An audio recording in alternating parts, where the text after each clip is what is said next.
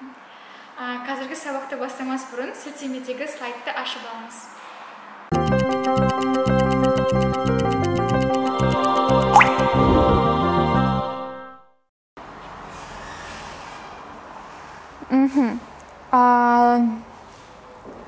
Now let's have a look at short answer questions, guys. Okay. In our examination, you can also have some short answer questions. They are very popular in reading and listening sections. Okay. They must appear in any listening section. There is no any restriction or exception. So, what are the short answer questions? They,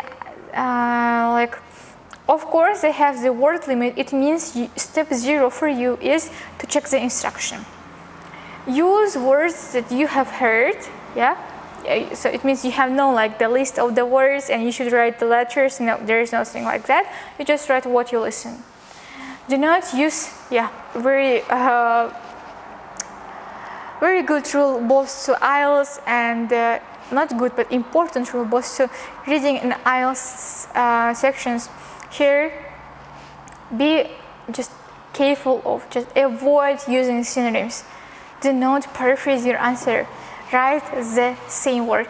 Even if your synonym is right, your paraphrasing is in an appropriate manner, your answer will be considered as wrong. Okay? And don't forget to answer on the answer sheet.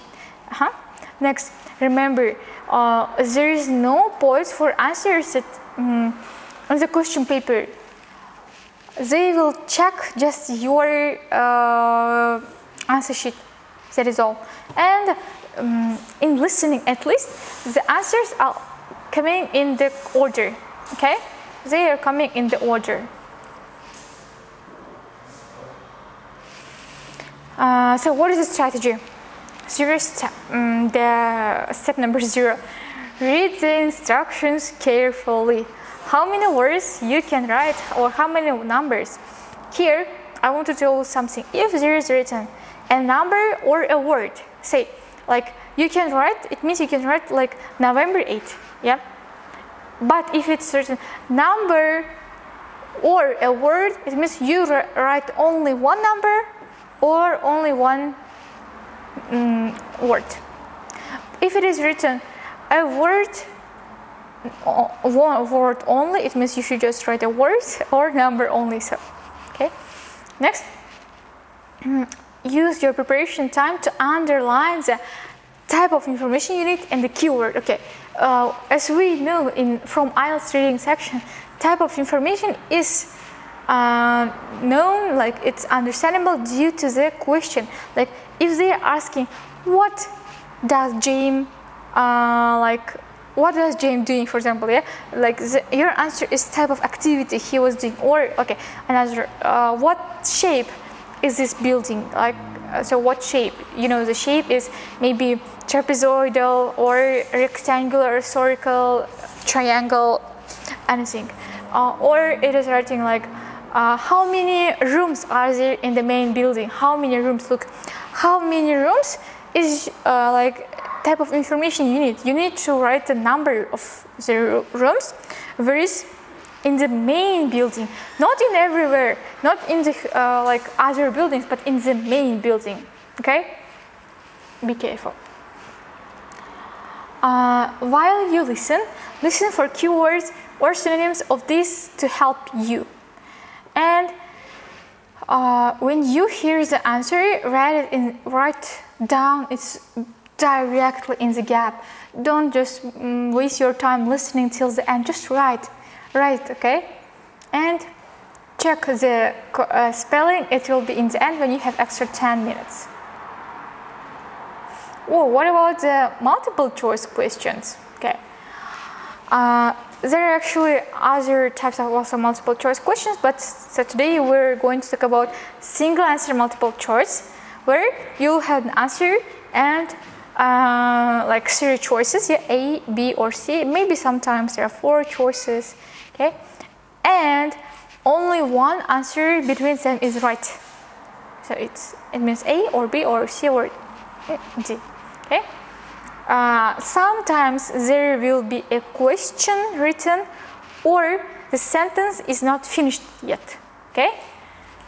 Like for example, in the question number 9 and 10 on this slide, they are just unfinished sentences. Like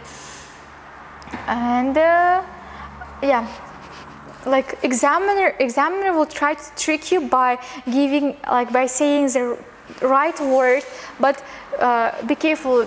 Also, synonyms and paraphrase can be used, and in most cases they are the right answers. Okay. Also, in the answer sheet, do not write the word you hear. Write the name of the letter you hear, A or B or C. And here, so my tip for you is to listen, of course, multiple choice cannot be done effectively, fully, without analyzing it before. So it means when you have extra preparation time to check your previous section, just look into this question type and underline the keywords. Like for example, number 9, what am I going to do? How I will tackle this question? When there is extra 30 seconds for me to check, I will go to this question, look at this. Type of insurance chosen, look here. Type of insurance, I will circle or underline this word. And here, 3 choices, economy, standard, premium. But in sometimes IELTS will, is academic examination, sometimes there will be only one word. There can be sentences like economy because, I don't know, for example, the nation is falling or something, okay? Or standard, something. So, okay? So there can be whole sentences, not only one word. It means when there are whole sentences, you should read every single sentence and understand their meaning, underline or circle the keywords there, okay? Here, it's economy, standard, premium. That is all. When I am listening, I will take my pen and look at each of them, because each answer choice will be spelled. Each answer choice will be spelled in that audio. And if you think I have heard economy somewhere, maybe it's the answer. No, don't rush, okay? There is a whole nature of IELTS examination actually. They will try to trick you in many ways, okay? Maybe they can tell, so we were going to choose the economy, but we found extra money to standard. However, they advised us that premium is better and we chose the premium. As you can see, 3 of the economy, standard and premium, all of them were told, okay? And you may be thinking which one is right. So that's why what you are supposed to do is listen carefully, okay? And multiple answer, multiple choice. When there are one question, but you can choose multiple letters, and the order you write is not important. The important thing is to choose the right 2 letters, or 3 letters, or even 4 letters in some cases. In our example, look, I will read. Which 2 facilities at the leisure club have recently been improved? So, which 2 facilities? The gym, the tracks, the indoor pool, outdoor pool, sport for children. Okay? It means you can choose 2 of them. Actually, all of them will be told, all of them will be spoken, but only 2 of them will, but only 2 of them have been recently improved. Okay, here, recently and leisure club are your keywords. Not every club that have been improved, but recently improved and in the leisure club. Okay? So the strategy is the same. Firstly, you read the instructions very carefully.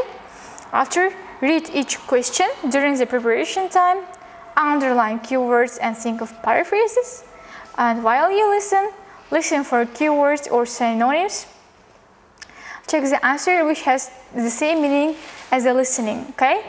And in this way, you can easily tackle both the multiple choice question and the multiple answer, multiple choice questions. So what I am also going to tell you is that, yeah, in multiple choice and multiple answer questions, for example, let's imagine that a number like B and D are right, like the tracks and the outer pool, and there is no difference. There is like you can write firstly B after D, or you can write firstly D after B. So there is no difference there. You won't be punished. Like it's not a mistake. Okay, so that is all. Use this strategy in your practices.